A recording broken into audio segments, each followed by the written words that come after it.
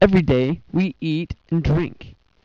But do we know where those substances go after we have ingested them? During this documentary, we will show you the different parts of the digestive system and how those substances are digested. In this documentary, we will show you in depth and detail how the digestive system works. Ready? Here we go.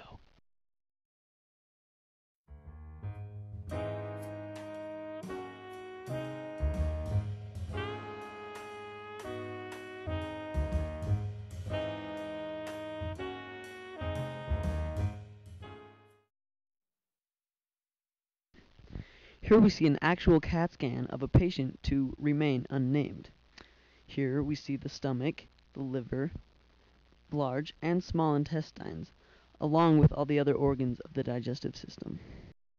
Let's go over to Mark now, who is eating in front of an x-ray screen. Here he's eating a Tootsie Roll, and we will watch as it goes down the esophagus.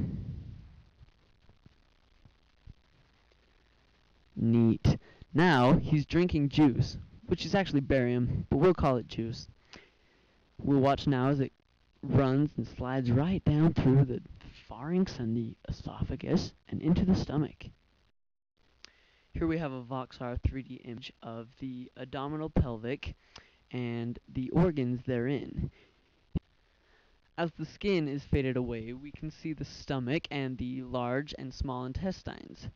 Now, with the depth and expanse of 3D imaging, we can have a better understanding and detailed look at these organs.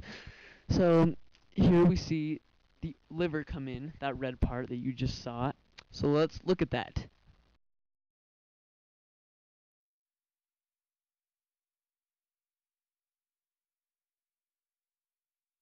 That bluish purple stuff that you just saw come in is the bone, and by looking at the bone, comparing that with the digestive system, we can kind of see where that digestive system kind of fits into place.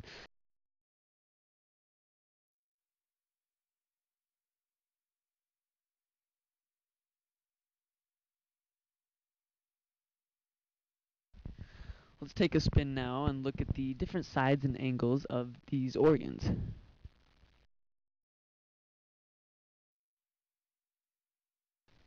Let's take a quick update of the journey of the barium, where previously you saw Mark just drinking it and going down the esophagus.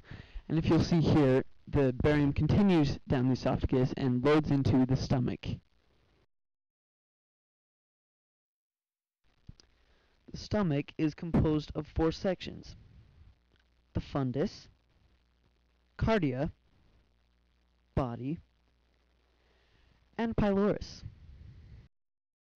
Let's now send the time over to Dr. Richard Hopkins. We can see the stomach and the common bile duct coming from the liver into the bowel.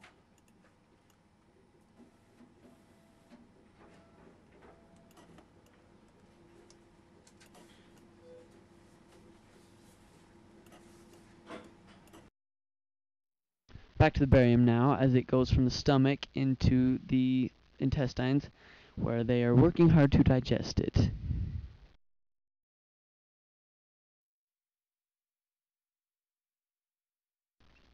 Let's take a look now at the large intestine. We start in the cecum and follow the ascending colon across the transverse colon,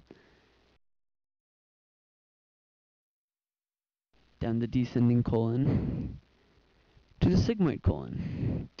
From there it goes to the rectum and out the anus as feces. We call that defecation.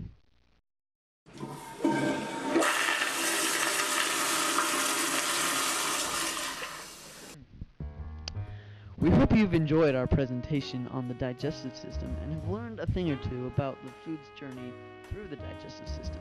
Join us next week when we talk about the nervous system.